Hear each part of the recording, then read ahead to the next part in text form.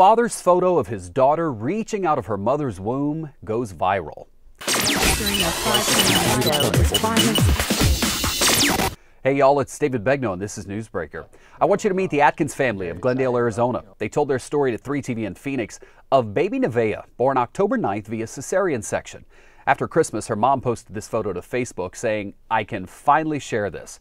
Mom Alicia is the photographer in the family, but it was Dad who snapped the photo of a lifetime when the doctor called him over.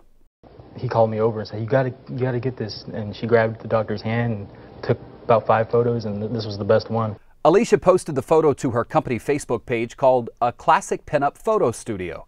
It's got more than 4,000 likes. It's been shared more than 2,000 times, and people are calling it amazing, a miracle. Most people just saying, wow.